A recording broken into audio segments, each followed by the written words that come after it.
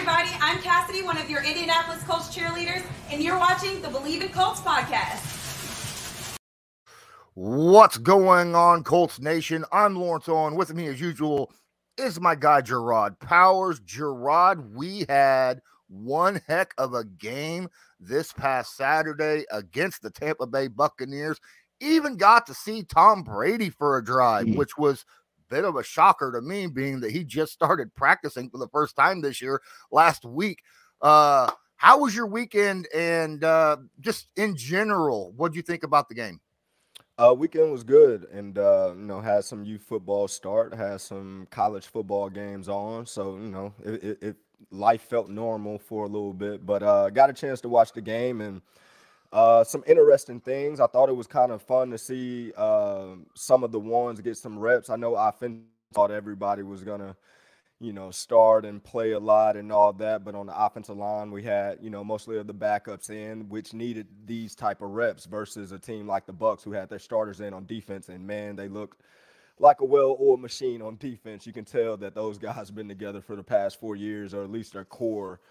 They look good on defense, but I thought it was perfect for the offense to kind of face that type of style of a defense in Todd Bowles. That's one of the best defenses in football, period. And to get those reps in a preseason format, man, you can really learn the guys that you needed to see some things from. Matt Ryan looked a lot more comfortable in the pocket, throwing to his guys and whatnot. Like I said, that defensive line that the Bucs got against our backups, we knew it wasn't going to fare too well. But I thought defensively, started a little slow, but still held them to 3 points. And when you're talking about a cover 3 type scheme like Gus Bradley, you might have those type of drives where teams move the ball a little bit, but when it gets closer to the end zone, it gets a little harder to score just because everybody got their eyes on the ball in this scheme.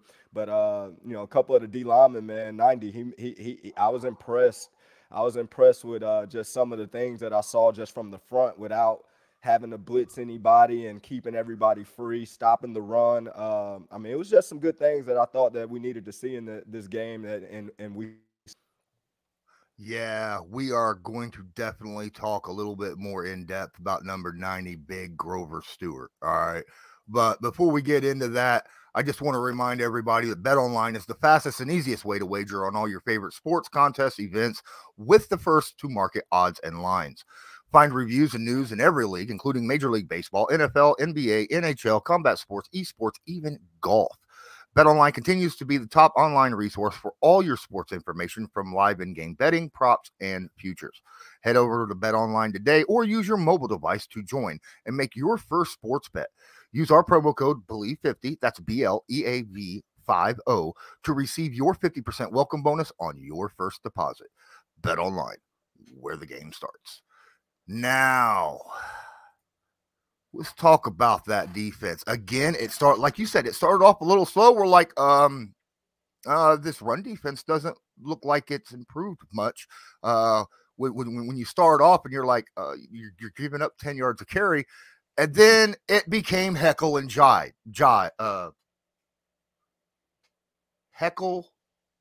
and Hyde. There we go. Wow, I couldn't figure that out. One drive, they would give up a bunch of yards on rushing, and the next, they would take yardage in rushing, right? Especially those times, like one drive, Grover Stewart took that entire drive completely over. He was in the backfield every snap, just making all kind of chaos. From a cornerback standpoint, if you're back there and you're watching a guy like that consistently get pressure, what goes through your mind?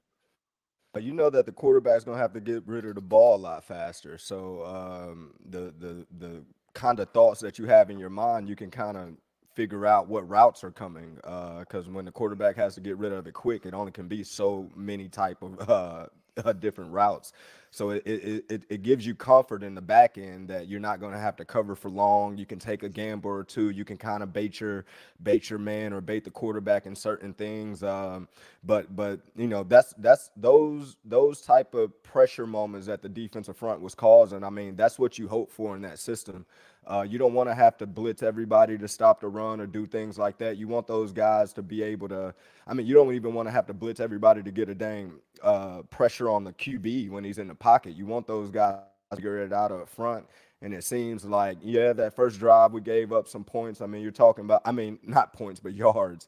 I mean, but we're talking about Tom Brady, Julio. Like, we're talking about a team that's probably going to be in the top 5 discussion when the season is over, trying to win another Super Bowl. So this, giving up yards to those guys may be a little skewed, especially when we're talking about the first series of a game and Tom just getting back, and they want to make sure that his rhythm and everything is on cue with him being back in the fold. But I thought the defense showed, what we're hoping to see going forward, and that's pressure from the front without having to do anything crazy, and the back end guys making plays. Stephon Gilmore again is showing you that he can cover top end wide receivers and still be a dominant guy in this game with a couple plays he made on Mike Evans. Okay. So now I'm going to focus in on one specific play in general. And look, I don't personally always go blame the ref, blame the ref, blame the ref. But that pass interference call on the first drive against Gilmore, I looked at that and I'm like, that looks textbook to me. What the heck? Did you see something there that you thought deserved a PI call? Nah, it's just the refs got to get back in the fold of things, too. We know how they're going to call it in the season. I mean, that's how they're going to call it. In the preseason, you definitely hope, you can see good coverage and complement it by letting it go and all that. But everybody know the NFL is a offensive league. They want to see points, and all those, any type of close situation with DBs and wide receivers, it's going to go the wide receiver way. But hopefully, when the season starts, it's not going to be like that, though. That was just textbook coverage by Gilly. Yeah, I thought so too. Speaking of coverage, generally when you think of making a business decision, and when you're talking NFL, it's generally, your big running backs and corners, defensive backs trying to make tackles on them. But in this game, it seemed like it was a flip. Okay. Not very often do I see defensive backs making statements. And I was seeing big hit after big hit after big hit by our defensive backs. Everybody, Rodney McLeod, Gilmore. Just everybody, the rookie, right? Nick Cross was making big. Everybody was making big hits out there. And does that, first off, I expect that from the young guys or the guys trying to make the team. But I'm seeing Gilmore, who's 31. I'm seeing Rodney McLeod, who's, around that age as well. They're out there dropping hammers on people in a preseason game. Is that a norm? Well, I told you last pod, man, it's dress rehearsal. These guys are coming out here and they want to feel what they're going to feel in season. I mean, and that's Gilly's style of play. He's always been known as a tackler, not just a cover guy. He's always, been one of the more sure tacklers, big hitter type corners in our game, even with, like I said, the cover skills. He has the total package. And then, like you said, you look at Cross, the rookie, you look at Thomas. I mean, you look at Rodney coming down and just the physical style. Sometimes you want your secondary to look and play a certain way, and it seems like we got the right guys in the building where everybody's got more so of an aggressive style of play to their game that might complement one another. I mean, Kenny Moore is a for sure tackler, a big hitter as well when we're talking about the nickel position. So maybe that'll be their look going forward. Even though we got some guys that can cover, we can count on them to be, for sure tacklers, because we need, our secondary guys being the best tacklers on the field anyway. How important is that when you got guys that can, drop a hammer, setting a tone for a game, right? I mean, defensively. If you go back years ago to my days, dinosaur days, and I mean, you think of like Marlon Jackson, Kelvin Hayton, Antoine Bethea, Bob Sanders, like, we're used to seeing that style of play in our secondary. I mean, those guys were hitters, and we're talking about in a scheme to where, even though it wasn't a cover 3 scheme to where everybody had their eyes on the ball. It was more cover 2-ish to where everybody had their eyes on the ball. And every week we used to see big hit after big hit when it came to those guys. So to see that now in the new scheme that we have, I mean, I think it's needed. I mean, we see week in, week out, how talented these offensive skill guys are. I mean, you're talking about running backs that can catch out field and go to the house. We're talking about multiple wide receivers. It's not just you got a number one and a number two receivers. It's more like 1A, 1B, and then the receiver is the number two receiver type. So I mean, every week you're going to be facing the most talented guys in the world, and everybody's trying to get these skill guys the ball ASAP and make it hard on the perimeter guys to tackle. So you want your secondary to be for sure tacklers, from cornerback to safety to the nickel position. What'd you see from the offensive starters? What there's still a little bit of question marks, I think, Hmm. when it comes to passing the football, right? Right, but I mean, again, we're talking about even though it was dress rehearsal, you're not going to go in there doing anything crazy because once I realized the offensive line is not going to be that same offensive line from week one. Jonathan and Hines is not playing. Once I start those reports and all that, then you have to go back and look. Well, this and was is not the same game plan when you got your full roster intact. So you wanted to see Matt Ryan go out there and just go through the progressions and hit who's ever open. Don't do anything crazy. Just more so again, just getting comfortable within the pocket, within the scheme, giving your role players some good reps. Versus probably the best D line or top D line in football. It was some good reps for those reserve guys, and for them to even protect Matt Ryan the best way that they could. But I expect when our first line is intact and then all of our skill guys intact, it's going to open up everything. We're going to be a run first team to start this thing off. We have to be, especially like our best position is at running back with the depth that we have and the playmakers that we have. So everything is going to go through the running back position, and I think it's more so of making sure our run game is intact to start the season, and our pass game I have time to kind of catch up. But I don't think anybody should just expect our pass game to come out there and just be this simplistic type scheme. I think when week one get around here, you're gonna see the way that the scheme is set up to kind of complement one another with the shots downfield, running the ball, play action, all those type of things. So I think we're gonna look totally different on offense week one. I might be if I had a percentage to say my concern level, I'll give it 3%, 4%.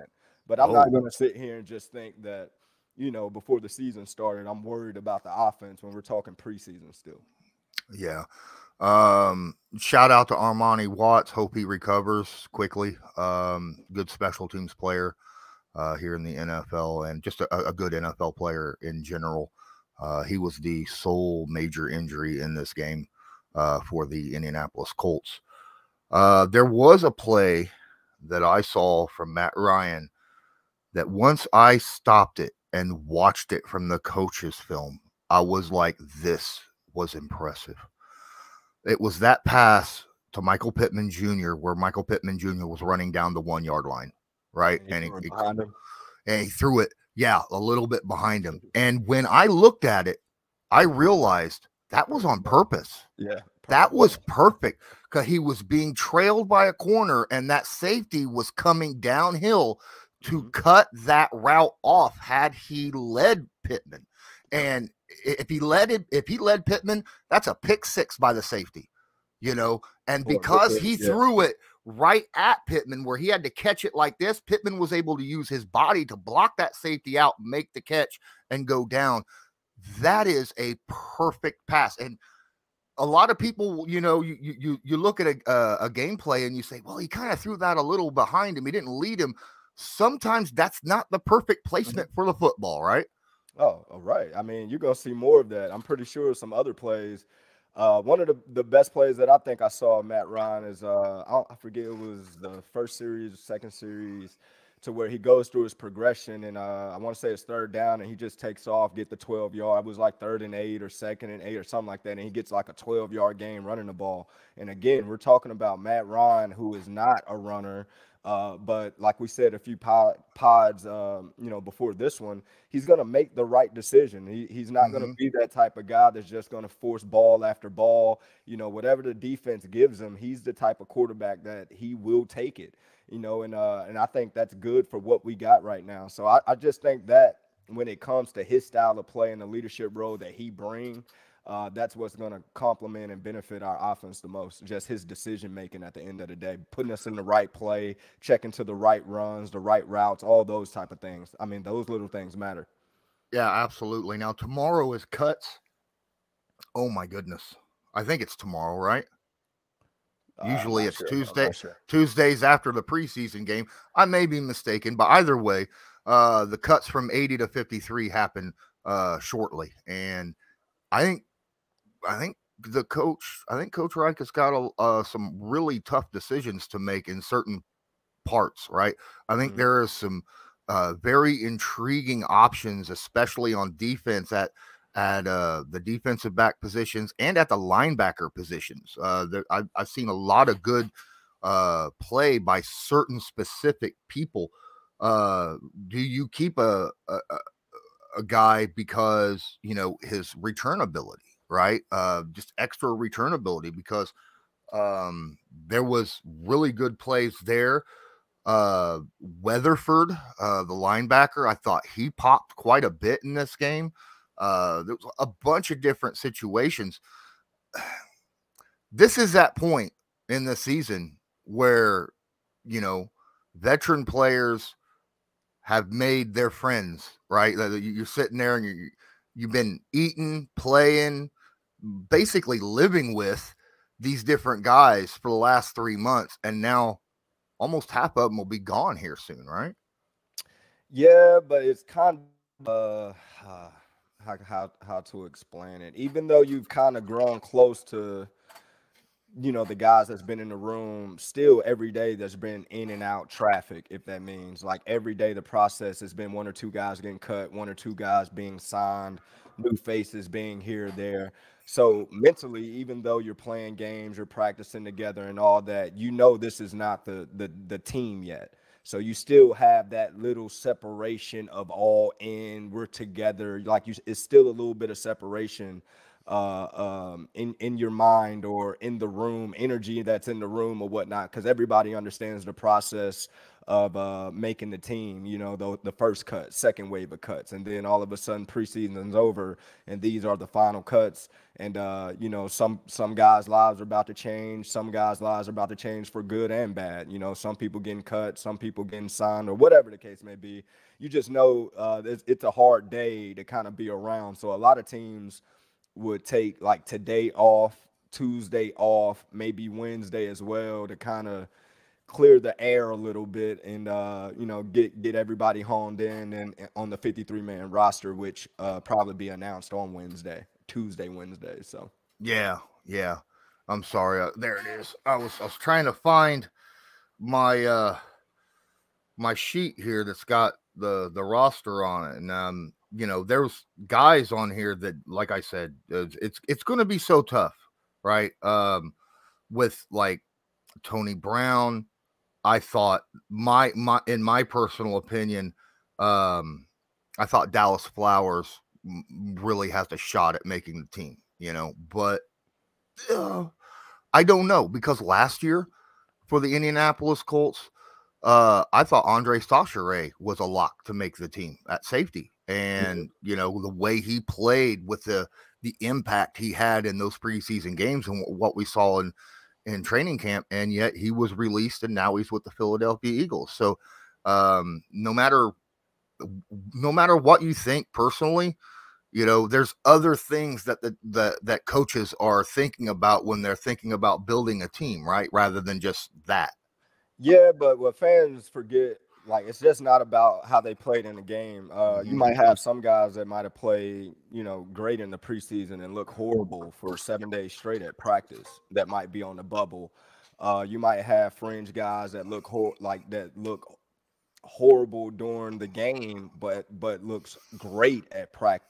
So it's a lot of, things that might go into cutting guys, especially when we're talking about fringe guys, that the team haven't invested in, the team don't got money in, and things like that, that you're just hoping to find some diamond in the roughs, people that, are hard workers, doing what they're supposed to do, prepare well, go through practice week well, plays well. You're looking for guys that you can count on when it comes to the 53. So if you're a guy that's just been up and down, in training camp practices, meeting rooms, and all that, in the game or whatever the case may be, you might be a guy that not make this team. But at that same token, from a business standpoint, if you go through the roster and you look at people that got money, like guaranteed money this offseason or this year or whatever the case may be, those guys might have, it might be a guy or two on that list that might have had a bad camp, not great camp, average game or whatnot, but because they got money invested in them, it saves them a roster spot. But just like any other business, if you invest money into something, you're just not going to get rid of it. You're going to try to get your money's worth at the end of the day. So, it's a lot of business factors that kind of come into it that us as fans now, we tend to forget, Yeah, definitely. Let's discuss the MVP of the NFL preseason a little bit here, because he did it again. He made another amazing play. Look, there's a lot of talk on social media about. There's some people out there saying, just drop Foles and make Sam your number 2. And I'm like, well, let's calm down a little bit here. All right. Look, I like what Sam, I've been saying it all preseason and training camp. I love what's the improvement that we've seen from Sam, especially, during the games, right? That 45-yard run for a touchdown was a thing of beauty. All right, and I'll admit it. He made those 2 defenders at the 20-yard line look foolish, okay? When he made that cut. They should have tackled him. When the defensive tackle who was running the whole way, sprinting, is the one that makes the tackle at the end zone, that makes the secondary look not so good, okay? After 45-yard run. Now, there's reasoning for why he was so open. Obviously, they were probably playing. I didn't get to look at the coach's film on it, but I'm assuming they were all playing man coverage and their backs were turned to him. Right? Didn't know that he was taken off, probably until they heard the crowd noise screaming. Right, and then they turn around, and by that point, it's probably too late. But what are your thoughts on Sam and not just this game, but the whole entire preseason in general? What do you think he's played himself into? I think he just played himself into just having a spot on a 53. I mean, the whole goal was just to see him develop and show tremendous progress from last year to this year. And I think, everybody saw that. I mean, he had a wonderful preseason, especially in the games, just showing the things that he can do. But like you said, and we talked about earlier, I think everybody just has to calm down a little bit. Nick Foles has proven to be one of the better backups in the league, and it's a lot of teams that probably would love to have him as a backup because we know what he can do. He's played in big games. He still has a big arm, even though Sam's success looks a little different than Nick Foles' style of play. Everybody just calm down. He has 2 great veterans ahead of him right now to where he can soak and learn a lot during this season, and you want him getting reps during the season. So I'm pretty sure Sam would be the one that's the scout team quarterback going against defense day in and day out every day. So coming into next year, that's when you'll have your true argument about does Sam deserve to be the backup and all those things. You just want to see him progress as this season go on, not just preseason. You want him to continue to get better as the season go on. And how do you get better? Is you got to get reps. Sam as the backup number 2 quarterback, you're not going to get many reps during practice because obviously the ones has to get ready. You'll get a few reps, but the ones are getting the majority. But the number 1 scout team quarterback, you're getting every rep for the defense. You're getting 70+ reps of practice at quarterback getting ready for the defense. So you expect Sam to progress as the season go on, and then coming into the season next year, I think he'll either have made a case that he deserves that spot from what the coaches have seen all year, or he'll go into the with a strong argument and ready to compete for that spot. But right now, if he was our number 2 quarterback, I mean, like we said, we know if anything happened to Matt Ryan, you want your backup to come in and you still have a shot. If Sam was our backup going into this season, like the verdict is not out. Like we still don't know what we're going to get in a live setting, real game planning, high level defense. We don't know how he'll react to that just yet. But what we will know about Sam is how he will react to it by week 17 when he's going against the #1 defense for the Colts, every week. Yeah, that is great insight, by the way. A lot of people don't think about that. If you're looking to develop the guy, making him your QB3 scout team guy is so important. You don't use your quarterback as your scout team, or your backup as your scout team, even if he is a different style, that the guy that you want to go out there and pretend is the scrambling guy that, pretending to be Mahomes or something like that, right? No, you don't, because you want him to be ready, if something happened to the starter, so he has to sit there and get visual reps and put himself in that position. And like I said, I'm not saying that the starters get every single rep, every practice, but for every drill, the #2 guys, backup guys, if the period is 12 plays, the backup guys maybe be getting 4. And you just got to be on point with everything else, because the ones has to get ready. So for Nick Foles, he's done that before. He's been in that role before. He knows how to sit back and watch Matt Ryan go through a rep, and he get the same work that Matt Ryan's getting, even though he's not the one that, taking the live snap or whatnot. He knows how to be a professional. Sam is still learning. I mean, the guy is he just got in the league. It's been a process with him, and he's still learning, the ropes, how to conduct, how to learn, how to, do this and that. So the best way for him to develop is to get reps at practice. And like I said, as a scout team quarterback, he'll get every single rep, to develop. I think you asked if anything else happened in the game that want to talk about. Yeah. Not necessarily. Like I said, that first half, even though we didn't look as sharp as we wanted to offensively, you saw the spurts and just the excitement of, that being some lot like seeing Tampa's live first team defense, and then seeing some of our first team guys and then our first team defense. It was just kind of cool to see, everything starting to get so close and the season's here. I got excited that first half. Absolutely. Good luck to everybody that is currently on the roster. Hope you make it. If you don't, I hope you find a spot on another team somewhere. I think there's going to be a lot of that situation going on for the Indianapolis Colts, because I think they are very, very deep at a lot of different positions on this team. Moving on, I want to talk about the NFL Top 100. I don't know if you noticed, but so Darius, Shaquille Leonard, I don't know exactly where he placed. Well, I think it was like 18, something like that. Pretty high. There, even Fred Warner, in that video about Shaquille Leonard, was singing praises about the fact that he gets the turnovers that he gets, and be able to go out that you can't do that. That's just something that is not normal. Yeah, I think just like when we talk about the plays that Darius make, it's just, I mean, his instincts is just God given. Some of the stuff that he does is God given. It's not something that he was taught.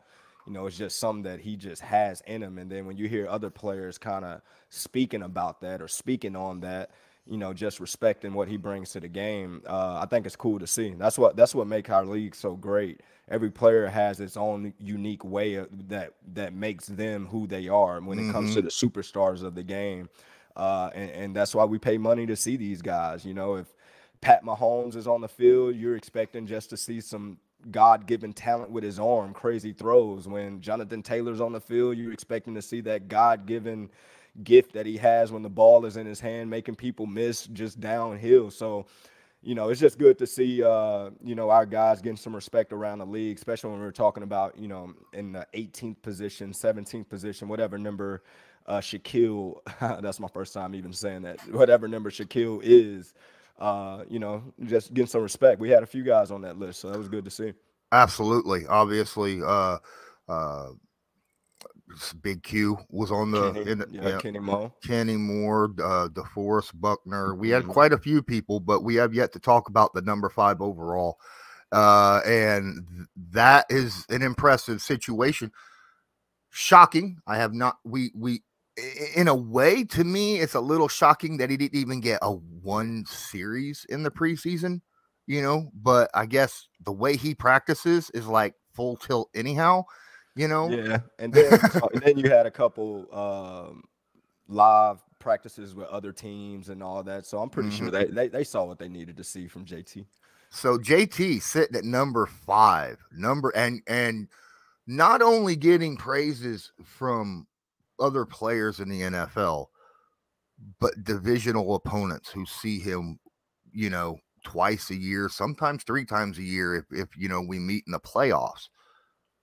Wow, number 5, the number 1 running back over Derrick Henry, by the way, ladies and gentlemen, which is a big deal because Henry's been the number 1 running back for a while now.